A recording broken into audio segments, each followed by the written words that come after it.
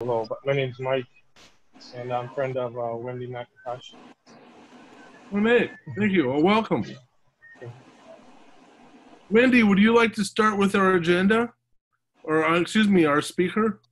Our speaker, yes. And I would actually love to just, JoAnn, I'm so happy you're here again. You came briefly, JoAnn came and introduced us to a lady who was a good link for us for our National Day of Prayer. So she just popped in. It was so lovely.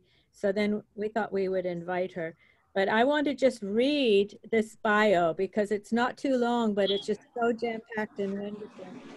So, JoAnn Yukimura was mayor of Kauai from 1988 to 1994, and she served on the county council for a total of 22 years. She graduated from Kauai High School, Stanford University, and got her law degree at the Washington Law School. JoAnn is the first Japanese-American woman mayor in the United States. Many thanks and congratulations, JoAnn. Always on the forefront of innovation, Council Member Yukimura started the Kauai bus. I love the Kauai bus. Thank you. She was one of the founders of KIUC. She authored and secured a passage of one of the strongest shoreline setback laws in the country, as well as the first ordinance for controlling vacation rentals. These are so topical concerns for us. She started the first self-help housing project, the first recycling and composting program, the first sunshine market, and the first bike path. But just thank you, thank you, thank you. She helped to protect over 250 acres of coastal open space. As a citizen activist prior to running for office, she led the effort in 1976 to stop high-rises on Kauai. Again, thank you. Ms. Yukimura, our beloved JoAnn, has been a watchdog and voice for the people, especially for low and moderate income families who are often forgotten. She has always been a strong advocate for the protection of the environment, good planning, and growth management. Her greatest love has been the children and youth on Kauai, and she's mentored several young women, served many years on the advisory board for the Boys and Girls Club, and was a founding member of Keiki to Career. She presently, is that still now on the Resilience Project? Are you still? Yes. And public service has been her lifelong passion. JoAnn's husband, John Wareheim, is that right? Mm-hmm. That's right. Is an author, filmmaker, and a hydroelectric consultant. They have 2 adult daughters and a beloved 4-year-old granddaughter. And I met her, you brought her to the Martin Luther King Day. That's right. That was nice. And she has an extended ohana. And I think, can we be part of your extended ohana? Absolutely. Absolutely. So, all right. Well, thank you, Wendy. That was kind of a long introduction. Yeah. Well, but so good to be with all of you here. To be in a loving conversation with fellow seekers is actually a rare opportunity in COVID times and in non-COVID times. So thank you for this.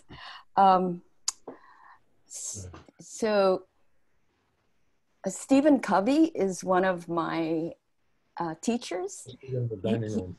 Huh? Oh, and you may know of him. He wrote The 7 Habits of Highly Effective People. And he said that, I think he quoted Teilhard de Chardin in saying that we are not human beings having a spiritual experience. We are spiritual beings having a human experience. That's okay. That's okay. Oh, sorry. And Maybe they actually, can I just interrupt and say everyone should really mute their phone. There's a little button at the top right that says mute. Thank you, Wendy. Is everybody all right now? Yeah, so I'll talk a little bit about I mean, I feel like my whole life has been at the core a spiritual one. And it started here on Kauai. I grew up on Kauai in the 50s and 60s in Lihue, in this house that you see me right now, running in the valley between my house and Kauai High School, right above Nawiliwili, which was our beach, with no hotel on it, or as my dad called, no chicken coops up on the ridge, but it was just all beach. And I was the oldest of 5 children. My parents met in social work school at the University of Hawaii after World War II, where my dad served in the military intelligence system service. And he died 3 years ago, but he, you know, he really experienced the racism that occurred during the war. And that's why I became such a passionate advocate for justice. So my mom and dad met in Honolulu, married, and then came home to my dad's home in Kauai. My grandparents came as immigrants from Japan, from Hiroshima and Yanai City. And my grandfather became a cook for the Sheriff Rice here in Lihue. And my grandmother was a Japanese school teacher in the building that Kawamura's now uses. That was the Japanese school. And I don't know that much about, my grandparents were strong Christians, and they helped to start Lihue Christian Church, which is right across from Hamura's Saimin. And I don't know, I wish, my grandfather died when I was 2 years old. So I don't know that much about him, but my grandmother lived till she was 103. And so I had many experiences and memories and stories that she told me. And she said that in her broken English, because she didn't speak much Japanese, English, that when she was a little girl growing up in Japan in the late 1800s, her dad sent her to a Christian school where she learned to sing "Jesus Loves Me" in English. And he told her, they were Buddhists, her dad was a Buddhist. He told her, the world is changing and you have to learn about the outside world. And wish I knew my great grandfather, but anyway, so they both came over, and my grandfather, after a while, and with the help of the Rice family, who was extremely generous, and actually AmFac had held up all the land, controlled it, AmFac being the big corporation that owned Lihue Plantation. But the Rice family, which owned a lot of land, were the ones that actually sold land to Japanese merchants. And that's why Lihue Christian Church, they donated that land, and Barbecue Inn, and even Rice Shopping Center, right?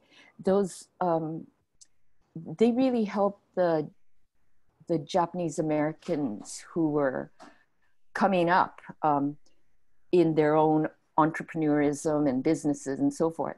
So my grandfather started a general merchandise store right across from Lihue Plantation, Lihue Mill, you know, where you go down Haleko Road, right there.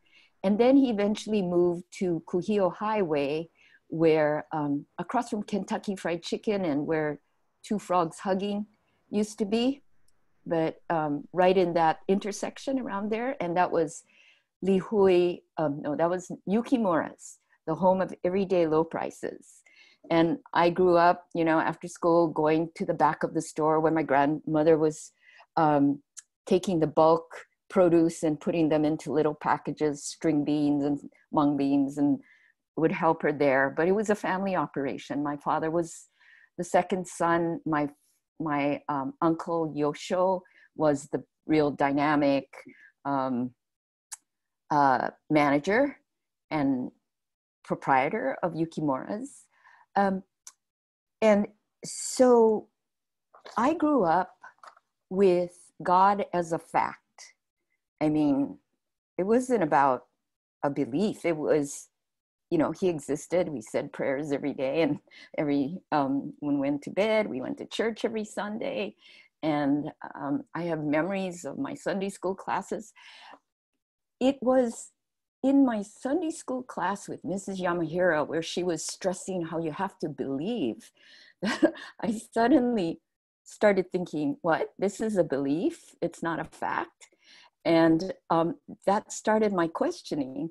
And then in middle school, we had these most amazing Pilgrim Fellowship summer camps in Kauai at the CCC camp or at Camp Slaget, mainly at the CCC camp. And that's when all the congregational churches, which was the missionary church, and they're all around the island, Kauai United Church and Lihue Union Church and Waimea. Anyway, all the kids around the island ended up at summer camp for a week or two in Kauai. And I have some of my favorite childhood memories from that camp.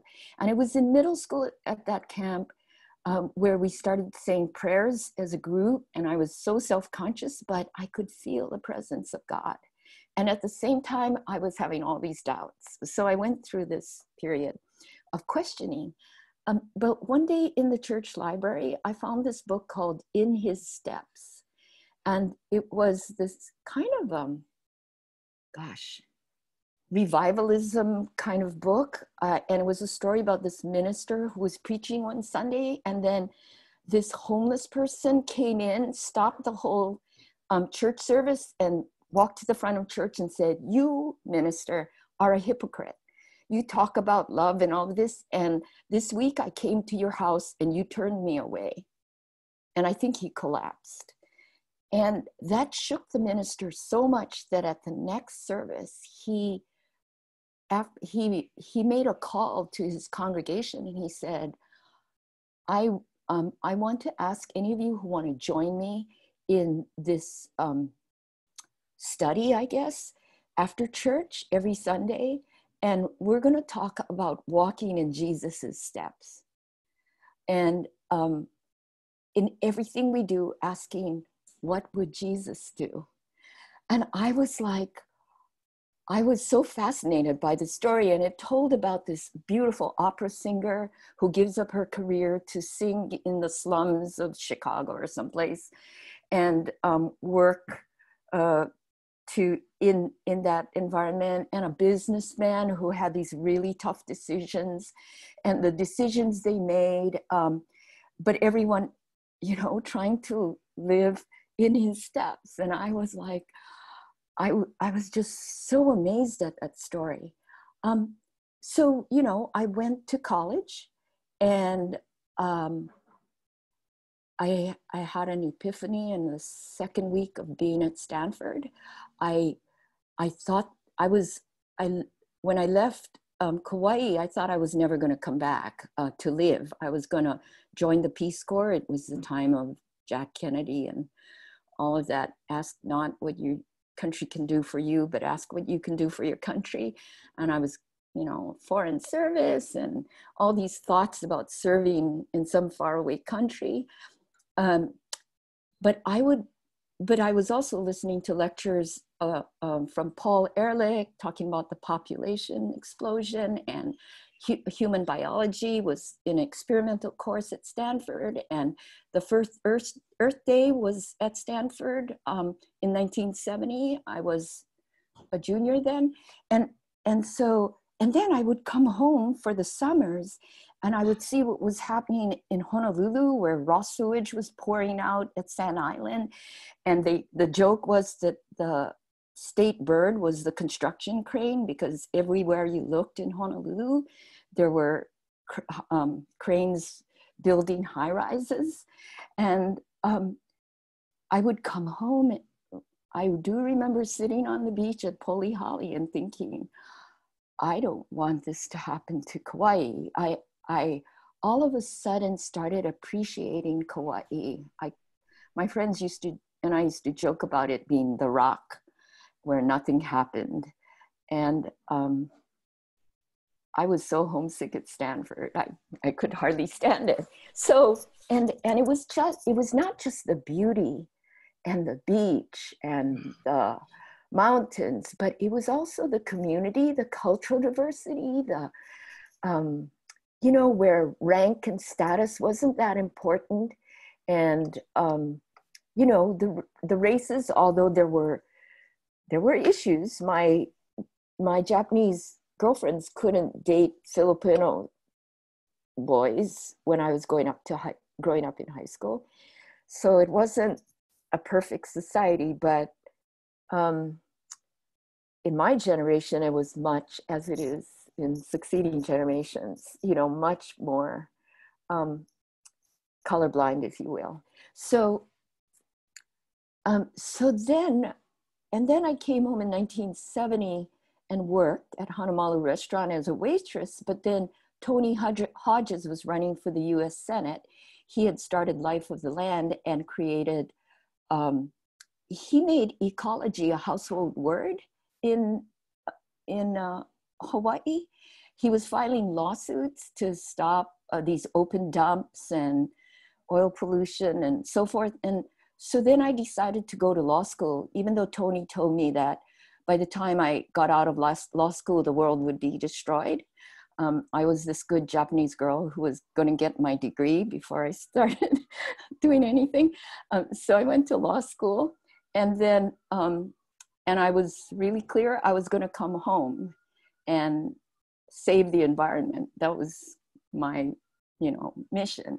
And so I came home in 1975, and I worked for legal aid, doing divorces by day, and community organizing by night, because there was this huge land development in 1959, right? Hawaii became a state, and that started this huge development push. We got on the map in terms of other people in the country, and tourism was starting, and everybody wanted to develop. So in 1974, there was a proposal to develop condos in New Malu and a floating restaurant. And there was a proposal to build 1,000 hotel rooms and condominiums and golf course beyond where the Hyatt is at Mahau'ulapu. And there was a proposal for a convention, a center in Kilauea with a golf course. And I came home with citizens already organizing to stop the development. And there was a proposal to tear down the Waiohai cottages in Poipu and build an 8-story hotel, which was going to break through the 4-story height limit. And because variances were granted to give the same privilege that another property have, that was going to snowball into higher and higher buildings. So we had our hands full, and we had all of these battles. And you know what? I mean, actually, you could make a movie out of those years, because there was a lawsuit against the developers of Mahau'ulapu. Grow Farm had given them the development rights. And, but I think a couple months before the mayoral election and a couple weeks before the Land Use Commission hearings, Gene Holmes, the editor of the Garden Island, printed a verbatim interoffice memos between the developer of Mahau'ulapu and the mayor and the Land Use Commission chair, showing that they had had meetings and that these officials had made commitments to okay the development before the public hearing, and that there were things like I think it was the mayor recommended the developer hire a certain attorney to represent them and specified a fee which they would pay to the attorney. I mean, this was all verbatim in the Garden Island, and the blank, blank, blank hit the fan, and Gene Holmes was sued, as well as my mother and the Ohana o Mahau'ulapu. My mom's name was on the minutes of she was just one of the attendees, but they were all sued. Nobody knew who stole the papers. I only found that out about 20 years after the incident. But we had our own Pentagon Papers because they sued to enjoin further publication, and they hauled us all into court. And we had this fiery young attorney, Courtney Carr, and Donald Kagawa, who became homeless and recently died. But anyway, the lower court held for the developers, and the Garden Island publishing company, who didn't necessarily agree with their editor, Gene Holmes, decided not to appeal. So that's where it ended, but the damage had been done. And the mayor lost the election by 200 votes. And it got so embarrassing for the Land Use Commission that they turned down the development. So, and I can tell you a story for the new Malo condos, where we actually joined hands against a bulldozer. And Kilauea, where Max Graham, representing the Kilauea ag farmers, stopped the Land Use Commission. Well, they actually convinced the Land Use Commission to vote against that. So, you know, the history of Kauai and the reason why we're still Kauai today is really due to these people. And one day somebody will write a book, and maybe one day I'll write a story of my life. But so I was involved in that, and that's why 1976 I decided to run for office, because I wanted to be where the decisions were being made. And there were 6-1 votes all the time. But I found out there was a power in being on the council and just speaking the alternatives and asking the questions. And pretty soon it was 5-2 votes when Rodney Adao from Kilauea got elected. And then it was 4-3 when Kaipoa Singh got elected. But by then I was running for mayor, because I found out that you could pass a resolution and the mayor could ignore it. You could pass a law and the mayor could ignore it. And that a lot of the change happened in the executive decision-making and project implementation. So like recycling projects and so forth, the council can fund it, but they can't really design or implement it.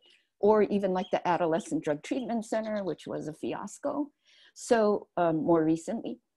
So that's when I ran. And at every step that I ran, I had this soul searching I had to do, because in 1976, when I first ran for council, it was like, you can't do this.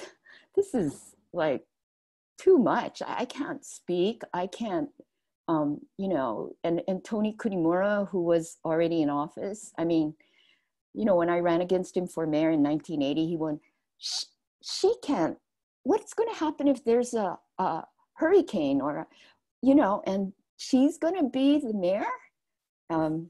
So there were a lot of those issues. And I would do these self-help courses in 1976, which I count as my search. I did the S training, and the difference between and but is what freed me up to run for council, because I was saying, I want to run for the council, but I'm really not good enough. I don't know how to do this. And I learned that instead of saying but, which kind of negates what I want to do, if I said, I want to run for council and I'm not good enough, you could have both and it won't stop, you know, not feeling good enough, it won't stop you. You can just go run for council anyway, which is what I did. And then when I ran for mayor in 1980, and I lost by 800 votes because the surfers didn't go and vote. Chinatown was saying that, you know, that's where you really find out who's going to win. Those who are placing bets at Chinatown, they said I was going to win, but then the mayor's office was bombed, the incumbent mayor whom I was running against, Mayor Malapit, and I was blamed for it because Nukuli'i, what happened in Nukuli'i? Anyway, that's another story in and of itself. But so I lost, and then I ran in 1982, and I lost again. And then I guess it was really great that I lost, because in 1984, I had my daughter. And then I ran in 1984 for council, 86, and then finally in 88, I ran again for mayor. And same thing, how can I do this? Because I was playing the video of the 2 losses before in 80 and 82. And the hardest thing about losing is your supporters, their disappointment, but also their risk, because a lot of them risk their careers.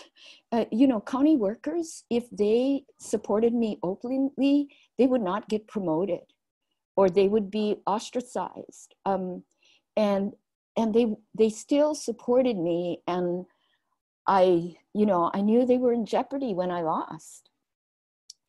But also, I always have my self-doubts, and so I went to my friend's house to videotape my announcement the night before I was scheduled to announce that I was running for mayor.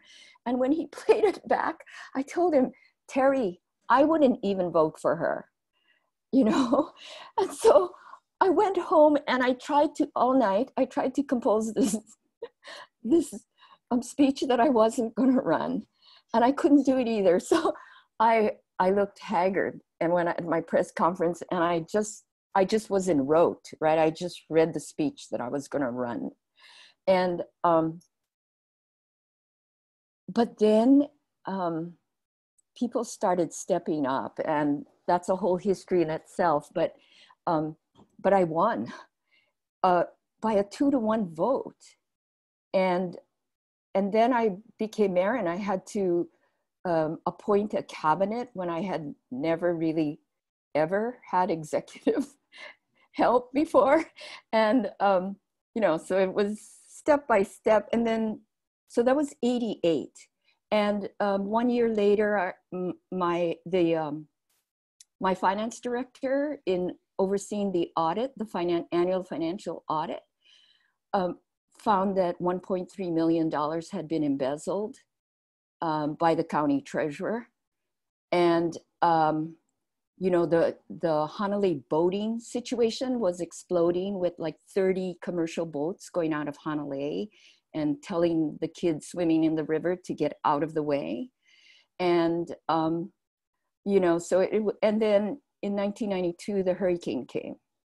So a lot of my dreams about, what I was going to do as mayor was kind of like turned into a lot of crisis management. However, what I learned was how to leverage a crisis and get what I wanted done anyway. So for the Kauai bus, we had started one line between Kapa and Lihui as a public transportation system.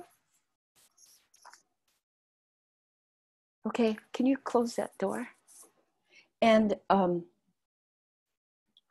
then when the hurricane hit and we didn't have any kind of communications like we did today, the repeater station was down. We were mainly communicating by, what are those, ham operators, and sending messages to Kong Radio and the water department by bicycle.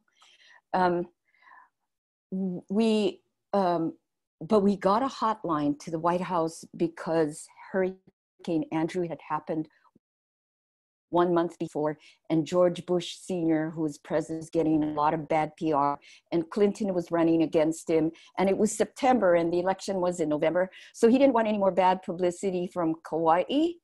So we had a hotline to the White House, and my transportation manager and I, sitting in my office one day, said, okay, let's use that hotline. So we called at the White House, and I don't think I made the call. Somebody else made it for me. We need a bus system for Kauai because the people's cars had been smashed by falling trees. Their tires had been flattened by glass or nails. And we got these messages. We need public transportation. So in 2 days, the FTA, Federal Transit Administration, was in my office, and we hired the tour bus company buses to run the main line, the Belt Highway.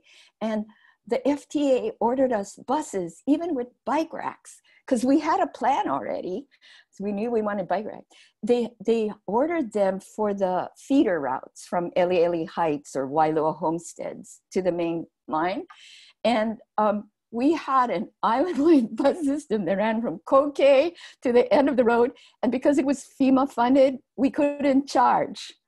So it was like a free public transportation bus system. And there were stories of kupuna going from Kekaha to Hanalei to visit their friends.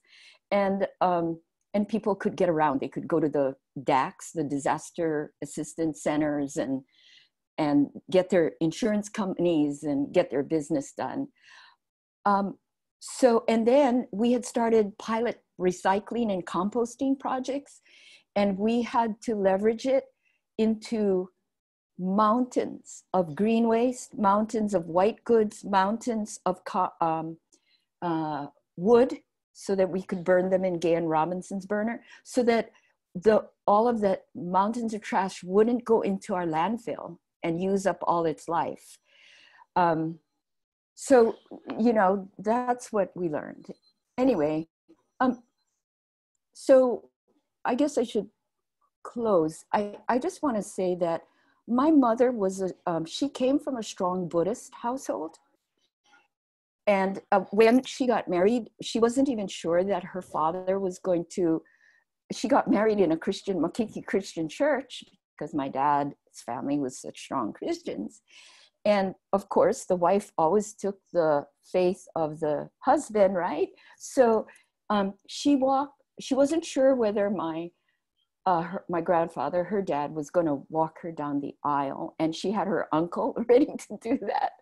But I think my grandmother, who was a remarkable lady, must have talked to my grandfather, and he showed up, and he walked her down, and she became a very, very strong Christian. But my two brothers became, as they grew up, because my parents gave us so much freedom in seeking information and searching our own path. My two brothers became strong Buddhists. In fact, my brother John got his master's in Buddhism at the Naropa Institute, which was a brand new and maybe the first Buddhist university in the country. And my brother Miles studied at the here in Honolulu with Roshi Aiken or something like that. Anyway, and my teachers, include Thich Nhat Hanh and the Dalai Lama. So, I don't see any division. And that's why the Interfaith Roundtable so appeals to me, because as we all know, there's no separation. We just have different paths to the same place. And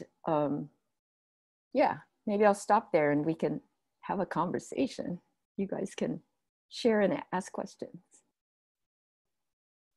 Thank you, JoAnn. I guess everybody should unmute if you want to take part in the conversation. I have a question, JoAnn, and I'm sure you probably thought about this, and you probably talked to us in the past about it, if not formally at a meeting, maybe individually. How do you see let me put it this, what role do you see for the Interfaith Roundtable in helping Kauai? I know it's a pretty broad thing, but that's, what we like, besides bringing the religions together to be able to cooperate and understand each other. What do we do? I know you're familiar with some of our activities, but there's something else you might have in mind, or even if it's very general. What would you see our organization helping Kauai in some way? Wow, that's a really good question.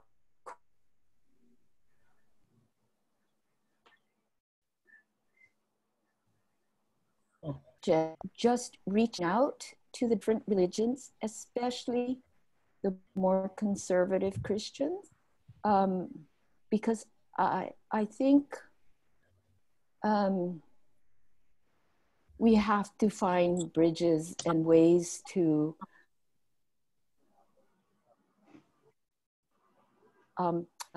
newsletter, because JoAnn, you're I breaking volunteered up a one little day bit. out at Wainiha, okay, maybe I gotta move. I see that my connection, they said, is unstable. All right, can you hear me now? Yes, I can hear you. Okay, give me that feedback if it happens anymore, and I'll try to move. But I volunteered with Samaritan's Purse. Are you familiar with the group? It's a Billy Graham started group, but they're volunteers that goes wherever there's a disaster. And they have brought a medical van to New York City to help with the COVID. So they're very professional, highly trained people, and a very high performance team that goes out and helps regardless of religious background. So they, in their newsletter, they talked about how they helped LBTG people and anybody, you know, of all religions and faiths. And so that's how I got on their newsletter. And I've really, you know, one of the 7 habits of highly effective people is seek to understand before you seek to be understood. And I just try to understand. So I've gone to the big rallies here at Vidina Stadium because I have friends in that group, and I just want to keep in touch, and I want to understand. And I want to keep the dialogue going. And one day I met one of the ladies in my doctor's office, and we started sharing about something. It was about either our children or about our marital relationships. It was something pretty personal, but we made such a connection just talking about that. And I feel like we have to bridge this sign holding where one group's holding sign and saying one thing and the other group is shouting the other thing from across the street, and relate to each other as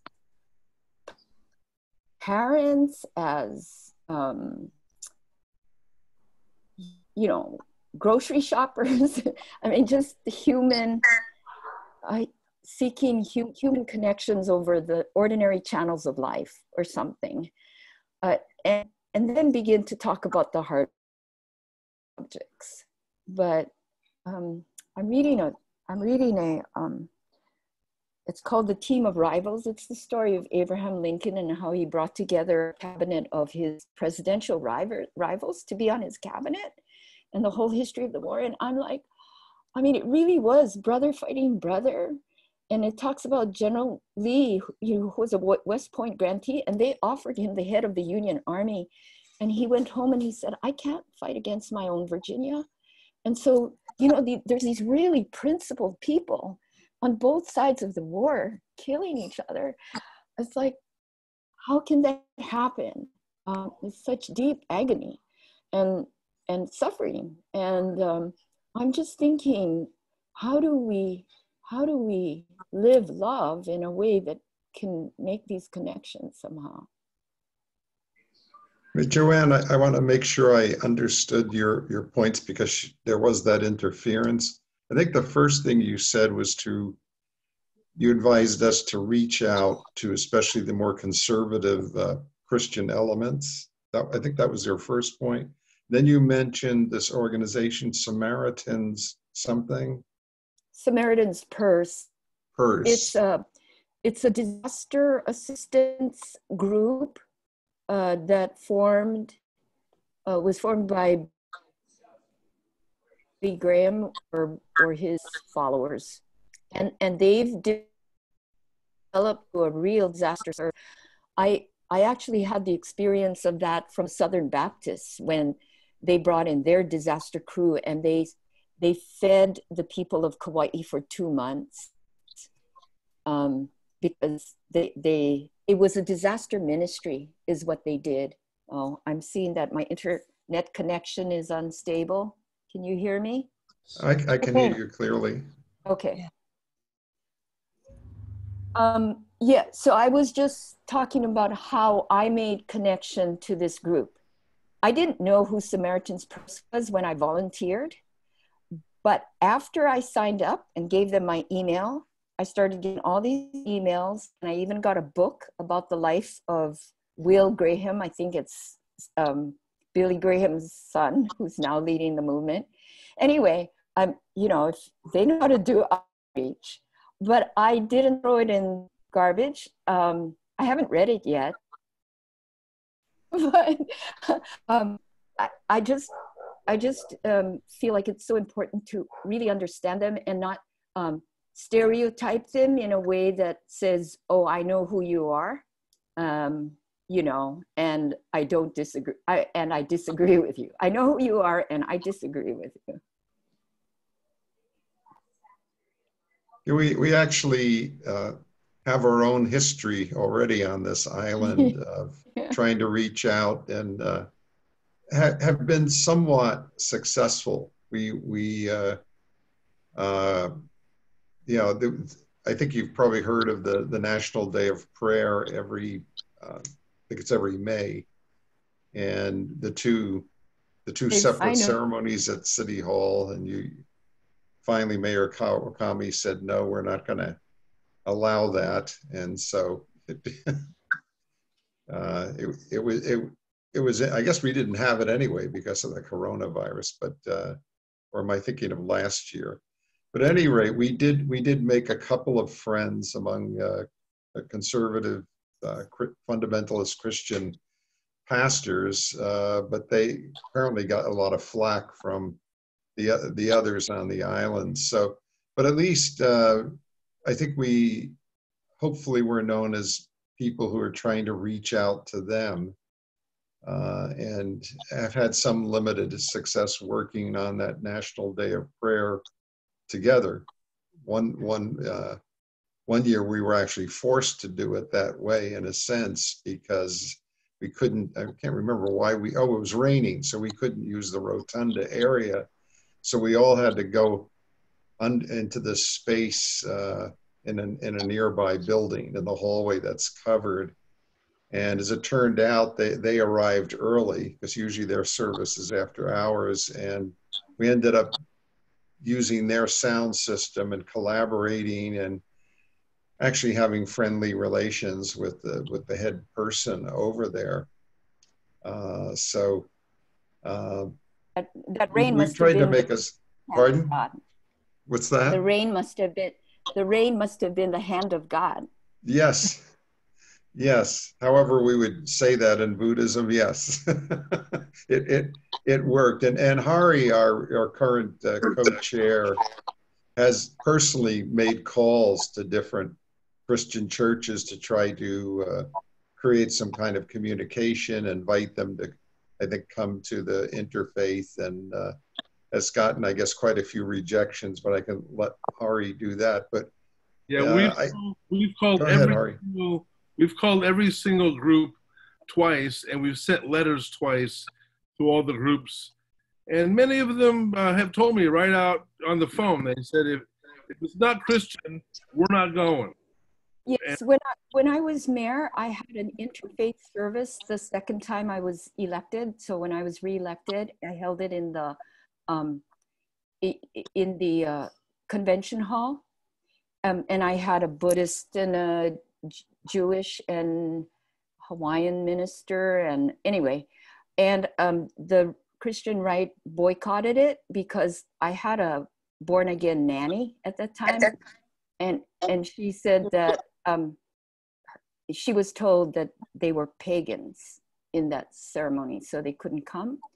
But you know, we have, I think, 10 minutes left.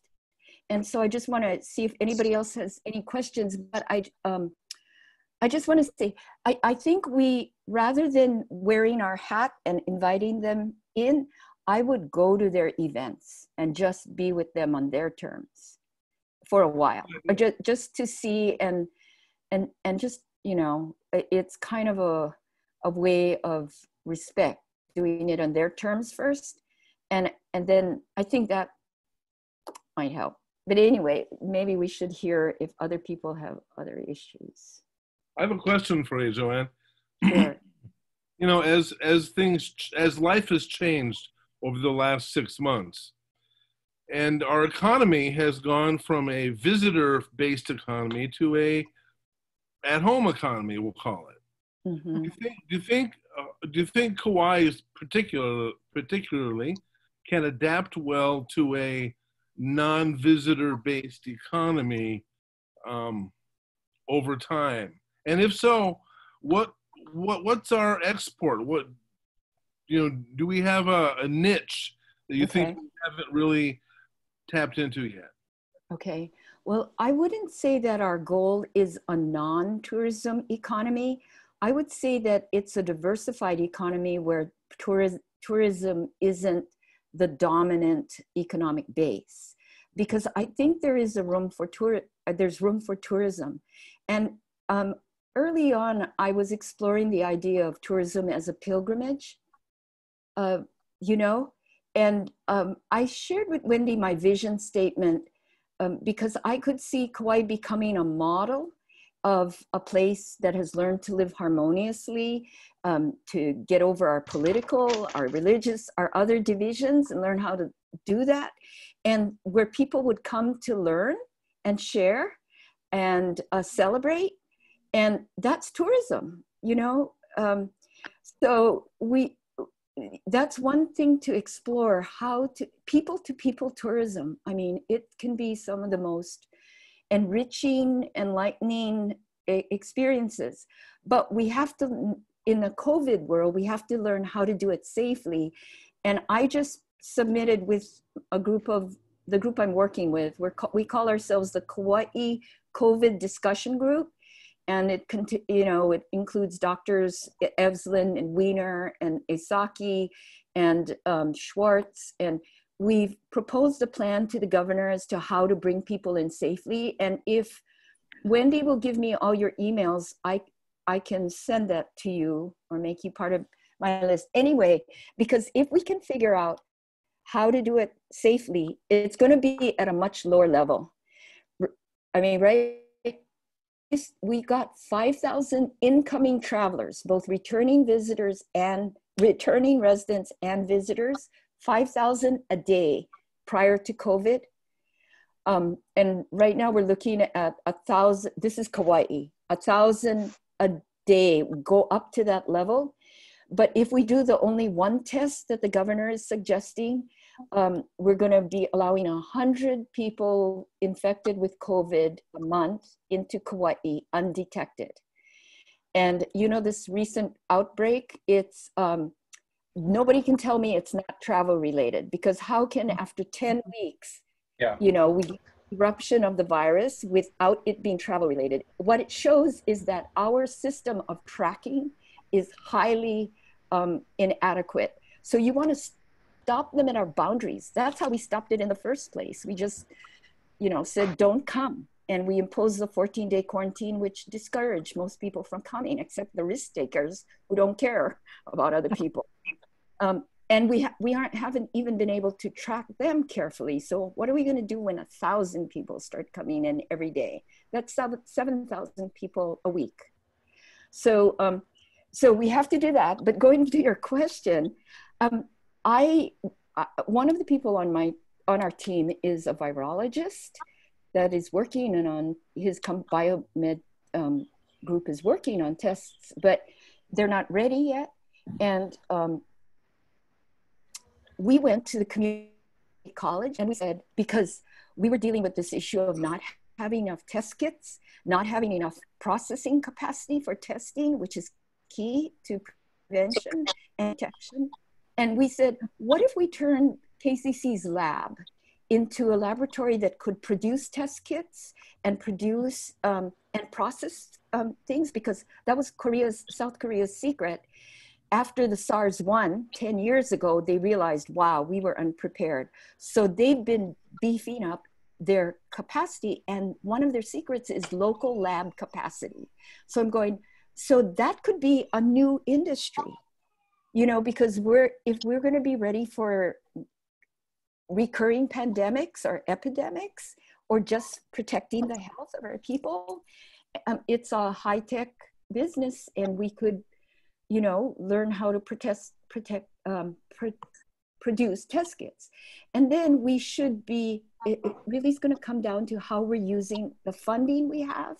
Like after Hurricane Iniki, we hired realtors who are out of work to help us help our elderly navigate the rebuilding and insurance process so they could get their homes rebuilt. And there were scammers right and left. And so we needed really sharp people. Roberta Charles from Poipu was one of them. And she was assigned to our housing and elderly affairs office. And she helped so many people. So hire people in like our tour buses hire a hotel to make them a quarantine hotel where we quarantine everybody in one place. So you only have 7 doors to watch instead of 30 hotels where you have to go and check on people. And, you know, so use our COVID monies right now to keep our businesses alive and leverage them into the new economy. And we should, every conservation project like a mason chalk at the clearing of Huleia to turn it into a productive fish pond, we should be hiring people to do that work now. So every money spent should be not only for giving fish, but for teaching people to fish. And we should be putting that criteria on for any money spent. The council and the legislature should be saying, okay, if we spend this $10 million here, how is it going to diversify the economy, create a more sustainable community, blah, blah, blah, blah, blah. And it's going to take retraining and a lot of stuff. But that's kind of the mindset that I think we should begin to develop. Thank you.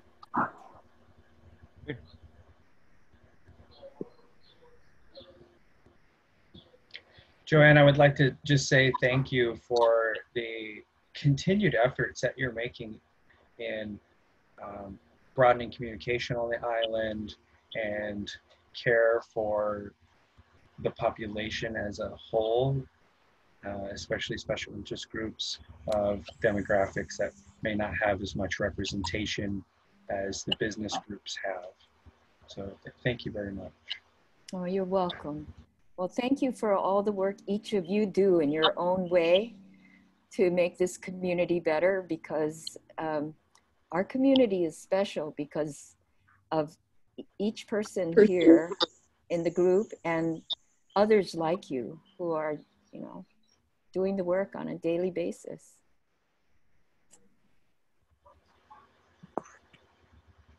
Well, does that bring us to a close? Thank you very much, JoAnn. All right. Thank you, JoAnn. Thank you all. And Thanks so much. do you want to receive this report that we've done? Yes, yes, please. Okay, Yes. because it's going to be, we're trying to, it feels like they're kind of set on a plan and not open to information. And I'm hoping that as people learn the plan and keep speaking about it, Mel Raposo spoke on it on his FaceTime last night. I was so grateful for that. You know, he showed that if we do a second test, he showed the chart in our report. If we do a second test, we reduce the number of people for every 10,000 people coming in, instead of 32 undetected COVID cases, it goes down to 5 with a second test and a 6-day quarantine. We've got the quarantine down from 14 days to 60 days if you use tests in combination. And, you know, so I think we're moving in the right direction, but right now to do one pre-boarding test, and I worry about even the validity of those tests, but, you know, assuming they're valid, and then they just come in, it's really likely to be a disaster for our people. Yes. So, okay, I do. Thank you so much. I can't Thank you, stay, JoAnn. but bless you all. Yeah. Okay. Bye. Bye. I'm gonna leave. Yeah. Okay. See you. Bye. Bye.